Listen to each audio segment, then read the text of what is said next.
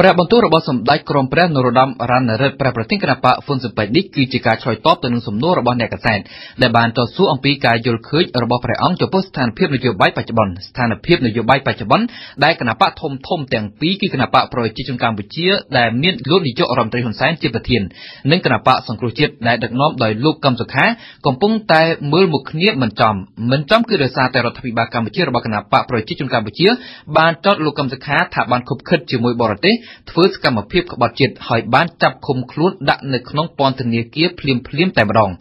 ចំពោះការចាប់ខ្លួនលោកកឹមសុខានេះសម្ដេចក្រមព្រះក៏បានចំអកដាក់លោកកឹមសុខាផងដែរដោយបានប្រឡយពាក្យថាមនុស្សដែលស្នេហាជាតិពិតប្រាកដមែននោះគេមិនដែលទៅពឹងបរទេសឲ្យមកជួយនោះទេ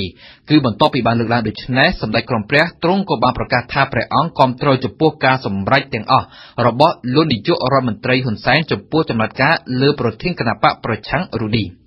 សម្ដេចក្រមព្រះបានប្រកាសចំហបែបនេះនៅក្នុងពេលដែលគណៈបករាជានិយមហ៊ុនស៊ិនប៉ិចបានធ្វើសម្មាច់វិសម្ាញ់ដើម្បីកែប្រែនៅចំណុចនានារបស់បកឲ្យស្របនឹងច្បាប់ស្តីពីគណៈបកនយោបាយនៅក្នុងសម័យនេះគណៈបកហ៊ុនស៊ិនប៉ិចបានសម្រេចដករូបភាពសម្ដេចក្រមព្រះចេញពីរូបសញ្ញាសម្គាល់គណៈបកនិងបានប្រើប្រាស់ទង់គណៈបកថ្មីផងដែរ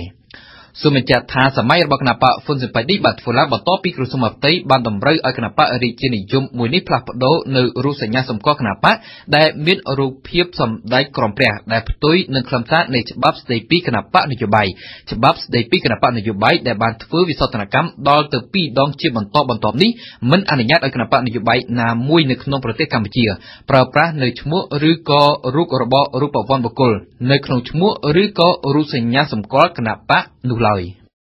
ក្នុងនាមគណៈបកហ៊ុនស៊ិនប៉ិចទាំងអស់គេចេះតែសួរខ្ញុំថាគេរៀបត្រីទឹកឃ្មុំព្រះអង្គមានធ្វើអីទេអត់ទេរៀបត្រីទឹកឃ្មុំគឺរបស់ត្រីនឹងប្រុសប៉ុន្តែសម្ដេចនាយករដ្ឋមន្ត្រីហ៊ុនសែនគាត់ប្រុសនឹងប្រុសខំសុខានឹងគាត់ធ្វើអីធ្វើទៅដូច្នេះហើយខ្ញុំក្នុងនាមគណៈបកហ៊ុនស៊ិនប៉ិចសម្ដេចនាយករដ្ឋមន្ត្រីហ៊ុនសែនចង់ធ្វើអីខ្ញុំគ្រប់គ្រងលោកទាំងអស់បានទៅថ្វាយលោកហើយ